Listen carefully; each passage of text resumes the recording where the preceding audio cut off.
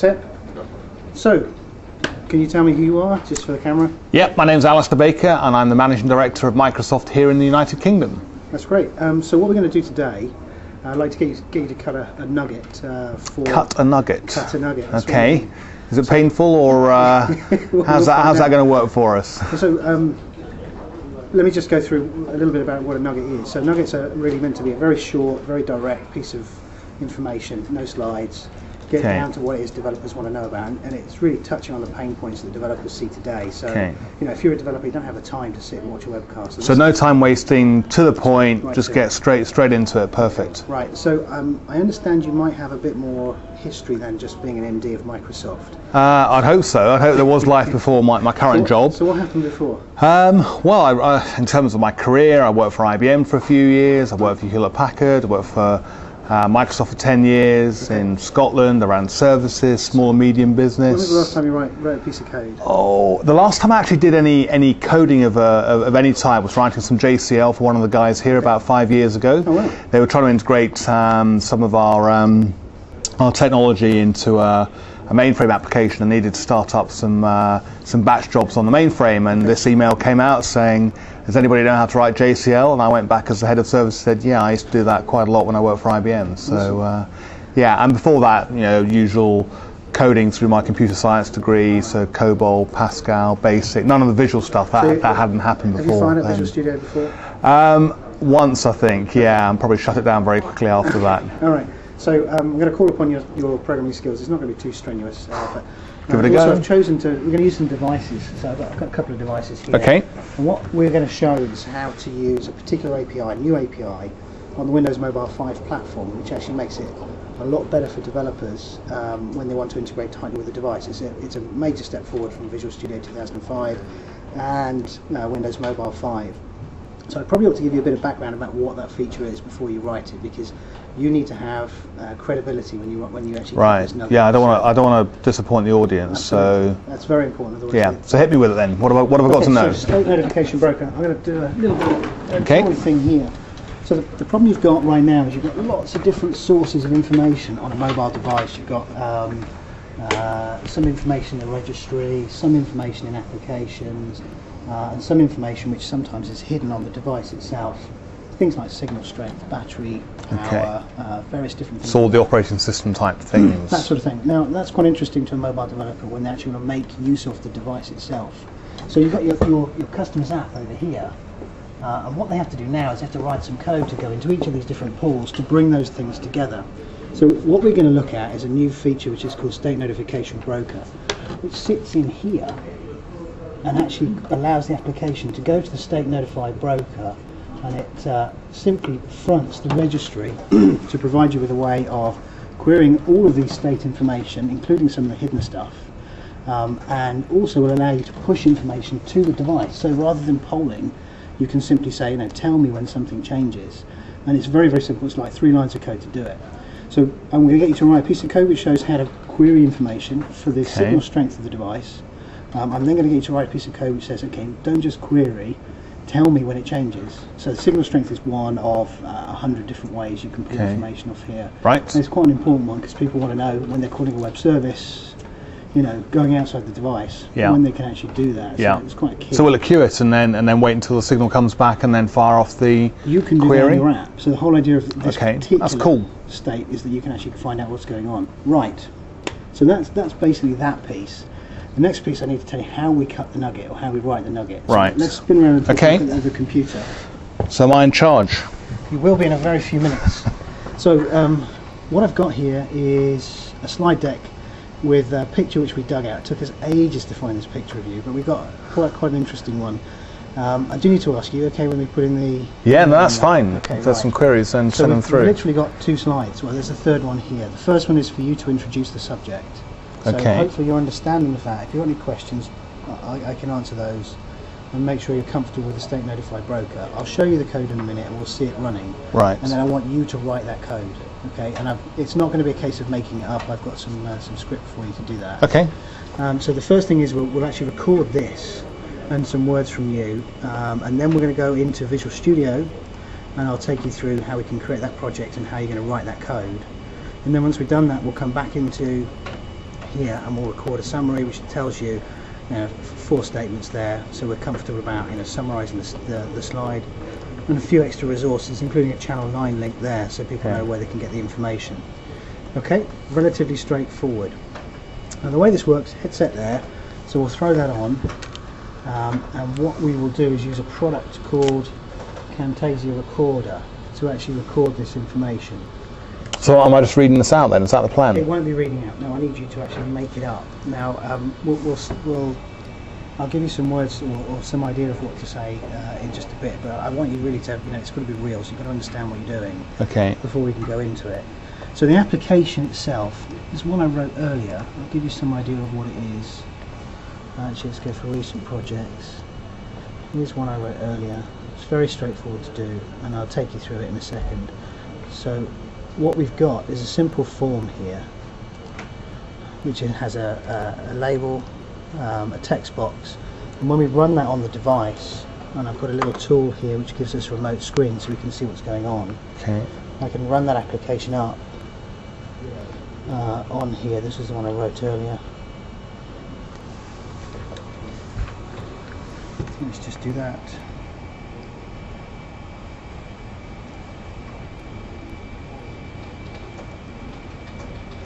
So you can see right now it's pulling the signal strength in. Now this is where the props are required. The trouble is, this building is so good for signal strength, you can't get rid of it. So you need to pop it in the tin. So you need to pop it in the tin.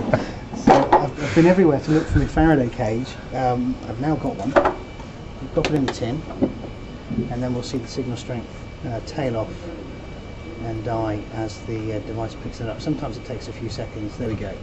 And also I've got a notification coming here that there's actually a low signal strength as well. And that's quite important, because obviously in that situation you wouldn't start firing off web requests. So how much of a challenge will that be for you? What, to talk about that? to do that? It's going to be interesting, so we'll give it a go. Hi, my name's Alistair Baker, and I'm the Managing Director for Microsoft here in the UK. Yeah. Certainly do that. Okay, so it usually takes us about 10 takes to get one of these ourselves. Right. So don't be afraid to stop and do it again if you need to, alright? The way you start is F9, count to 3 before you get going.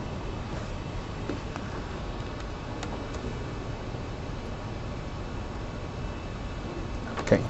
Hello, my name is Alistair Baker. I'm the Managing Director for Microsoft here in the UK, and this Windows Mobile Nugget is going to talk to you about the State and Notification Broker, which is a new module that's available under Mobile 5 to help interrogate a device of its system services on things like battery power, signal strength, etc., and will enable us to write much richer applications for the client in order to understand what's happening on the device. Right, so that's our first cut. And the next thing I will do is we'll switch across to... Was that right, by the way? That's absolutely bang on. Okay. This is as real as it gets. So, I make a load of bugs and mistakes in this. That was good. That was good quality, and we're ready to go. So the next thing I'd like you to do is say, okay, what we'll do is switch over to Visual Studio and actually go and do that.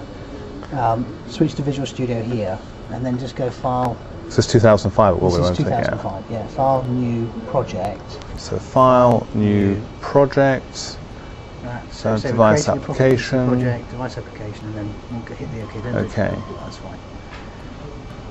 It takes a few seconds to Right, so here we have the form. So device if you want to run on, let me show you that bit. And what's this called, a project? I need to explain how this works.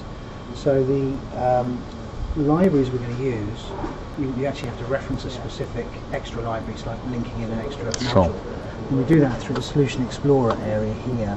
So if you can, there's a references section. Right click on the references section, add reference.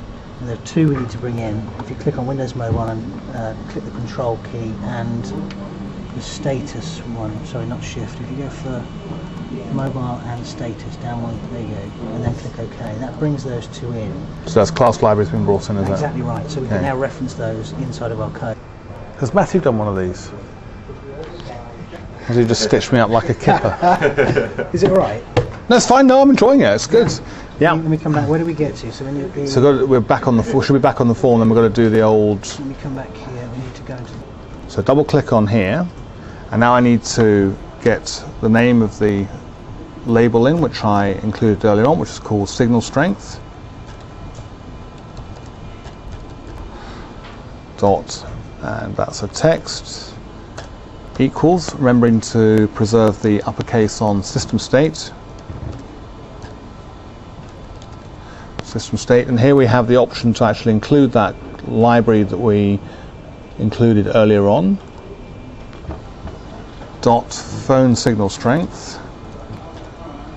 There you go, it's now picked that up. Double click on that. So I better do that again. Okay. Okay. So it's .2 string. Yeah. Okay. Because it's a. So that comes back as numeric. So the Numeric. phone signal strength is one of the properties, but that comes back. So I've then got to numerical. translate it to a string. Right, because Okay. this is a string here. The label .text is the value that's being Okay. displayed. So this line of code, it really represents what the new capability is. So we're saying we want to pull from the system state functionality one of over 100 variables, which is phone signal strength, which we all know about when our mobile phones go wonky when we lose the signal when driving around. And because that's a numeric value, we need to then translate that into a string, which then can be presented back into the form. Awesome. That's really good. To go after here. So just this one here. Okay. So that's actually the end of the function. It's quite interesting because you actually put a function inside of a bracket here. Very interesting. Yeah, it is. It's oh, sorry. There you go. You're into this sort of stuff, I'm sure it's great. Hook, line, and sinker. So just to show that even a managing director doesn't always get their code 100% correct, we've actually got a bug in this application. So we're now going to double click on that and it will take us to the appropriate line where the issue is. And we now go and look at the actual application, and you can see it's deploying it onto the actual device itself. So here we have the current signal strength, and you can see it moving around based on the level of strength that we have available in the office. Now, one of the things we have here is a Faraday cage, which is actually a Fox's Speciality 12 variety biscuit tin that we're going to use to actually replicate or reproduce the signal dropping. So I'm now going to put the device in the box, close the lid, dropping between 74, so it hasn't triggered the threshold yet. And there we go, it drops down to 46 and the warning signal strength low warning comes up on the screen. So in summary, we now have a single mechanism for system state, and what that's showing you is the ability to actually have the application get trigger points from the device in order to understand what's happening on the device and therefore build a richer set of capability and a better experience for the end user. And of course channel 9 at channel9.msdn.com. So thanks very much for listening. I hope this has been of use to you, and I look forward to building my next application sometime soon. Thank you very much. Awesome. Okay. That was great. How painful was that? That's all right. Let's, good guidance. I wouldn't mind if you can spare us a few more minutes. I'm going to go and quiz you on a few things. Right. Just so we got something for the Channel 9 Yeah. material. Perfect. So, how was that? That was a lot of fun, actually. One of the things that I found amazing about it was just actually how little code you had to write in order to do what must be an incredibly complex set of programming if you're having to do that from the outset. So God knows how much time you save compared to having to write that from the ground up and having the expertise. So Well, you couldn't do that in the last version. That's new. In fact, I mean, the Visual Studio 2005 experience is actually pretty cool. You were involved in launch yesterday, weren't you? I was, yes. How was it? It was great, actually. The buzz in Birmingham was fantastic. We made a very good call going into Birmingham, having a big scale event. There must have been about 2,000 people there, Right. different tracks running, and it was great. So just to see people coming to a very big event and being very buzzed about something we're bringing to market Yeah. was very much reminiscent of the old days when we did the big product launches. So it was a really, really good session. So, I mean, Visual Studio 2005, SQL Server 2005, I mean, they're massive products, and we were working on, 5 years ago, so maybe a little bit less, 4 years. Yeah, Steve Ballmer stood up on stage and said it's been a long time coming, maybe a bit too long in the time, but when you think about the importance of getting it right and getting the right amount of functionality, then one of the criticisms we often get from enterprises is that we release software too frequently, too many releases, so they can't complain about this one.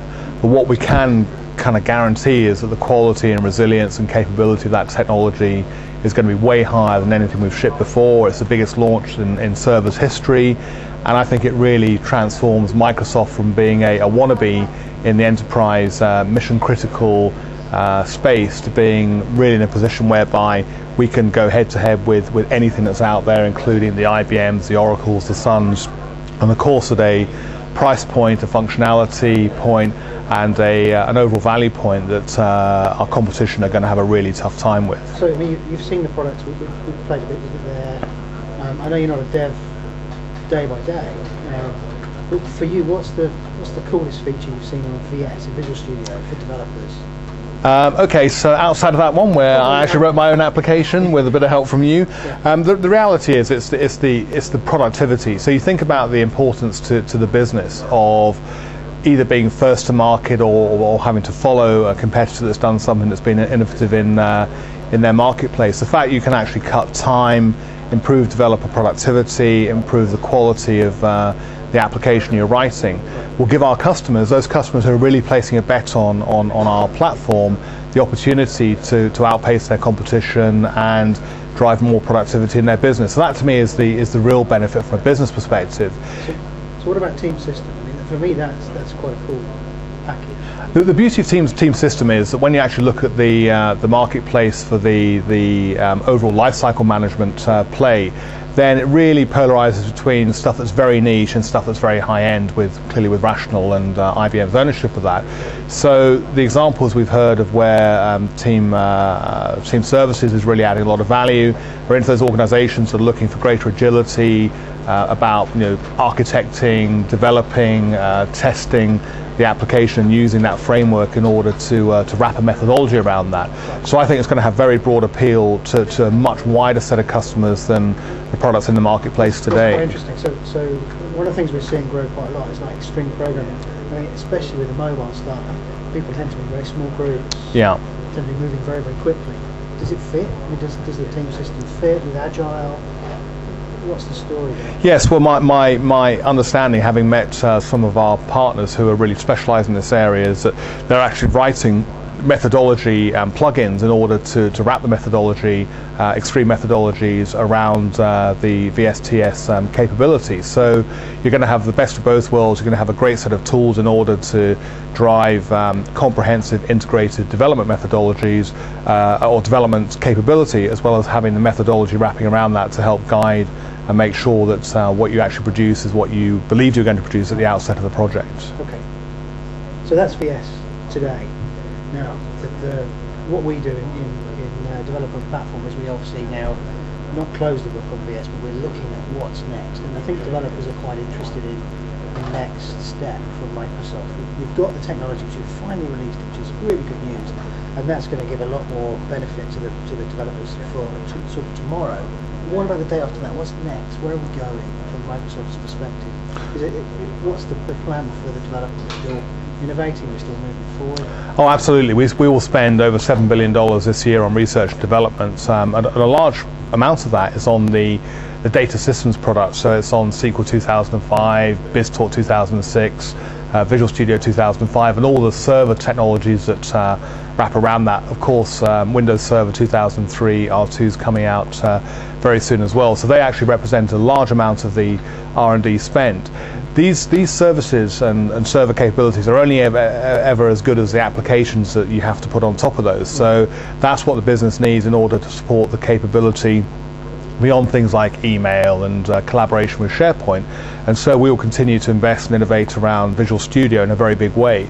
And the capability of driving richer function, of driving shortening of development cycles, so how everything integrates into the VSTS capability is something that we believe going forward is going to be integral to providing more and more value to the developer, and how the developers and the architects and the people who actually have to worry about running the service can add more value to their business customers, whether it's internal customers or of course customers out on the internet as these new channels open up. So what should I have to look for next year? What's coming up next year which is going to be interesting? Well, I mean, clearly we've made a very big launch in this, so we're going to drive the launch activity and then the sustain. So I think you've seen a pretty good set of announcements from us over the past few days, and that's really the focus for us, is to making sure that we get that in the hands of as many people as possible who can benefit from that. The development teams have already started on thinking about the next generation of capability, but I think we have enough on our hands to provide the developers and add a lot of value to businesses through what we've delivered. A couple of other questions then. What device do you use? I'm actually a smartphone user, and I do, yes, I have it here. So I've just got a text message from someone, sure. Oh my goodness, it's well beaten up. It's well beaten up, it's been dropped many times, and it kind of goes with me wherever I am. So how important is devices to Microsoft? Microsoft UK, I mean, we're interested in that because obviously we're from the UK. Yeah. But I mean, is that important for us? It's very important. The need to have information on the go. Now, I'm a busy guy. You're a busy guy. You know, lots of people. Everybody's busy these days. There's no such thing as somebody who really has idle time in their hands in business, and therefore being able to get access to vital business information on the move, having a reliable, secure platform that you can deploy mobile applications, whether it's email or calendaring around the personal productivity side, or indeed the next generation of applications now starting to be delivered into our customers and into Microsoft, where you actually have a line of business application on your phone as well. So they're an incredibly important part of how businesses can take advantages or take advantage of what's available out there in terms of broadband capability on 3G and 2.5G. So it really is about the convergence and having the appropriate platform, the development tools, and the infrastructure in order to get those applications in the hands of people who can really benefit from them. Okay. So I'm going to change tack a little bit. I'm interested. You've been through quite a history, both at Microsoft and previously. What's it like being MD of Microsoft UK? Is it pressured? Yeah, it's a tough job in a number of different ways. It's I'm not somebody who gets off on the title. I do a job, and I've done a variety of jobs in the company, all of which I've enjoyed a lot, and this role is no different. Do you get to sleep? Yeah, normally, sometimes. Yeah. No, actually planes I can't sleep on. So no, I'm a pretty good sleeper. I don't need a lot of sleep. So what do you do for kicks now? Well, I play the guitar, not particularly well, but that's a great way of completely getting your mind off work. I'll snowboard in the winter, try and get some snowboarding in. So I hear you swim as well. Well, yes, I can swim. I used to swim quite well when I was younger, and I got out there. Yes, I ended up in the lake through a bet. What was that all about? Well, basically, I had a bet. No, in fact, my finance director had a bet with one of his employees that she couldn't get a forecasting number right. She did. He then decided he was going to renege on it, so I sent a mail to the whole company trying to egg my finance director, Paul Hart, on to go and do it. So he then said he would do it if I did it. So of course we all ended up in the drink and raised about £5,000 for charity. No, actually it was about 70 degrees. The summer sun had been on it pretty much all year. It was in all summer. It was in September, beginning of September. So no, it was actually very warm. Just a bit of algae floating around. And of course we had everybody in their dogs saying don't do it. The company doctor said don't do it. Thames Water said don't do it. Health and Safety said don't do it. But we thought it was for a great cause, so we went in. I just want to know whether Paul sank this way. No, he was sinking. Sorry, no, he was swimming actually. We had one person I thought was going to sink. Oh, really? Yeah, they had a wetsuit on, and so I was a bit concerned about them. So well, at least the financial director can float the books and float the. Absolutely, yeah, good point. That's the best thing. Okay, well, I think that's probably all from us today. I know you're a busy guy, so you probably have to get off. But I just want to say thanks ever so much. Yeah, thanks very much. Hope you've enjoyed it. And thanks for your help on the application. Yeah, Okay, cheers. bye.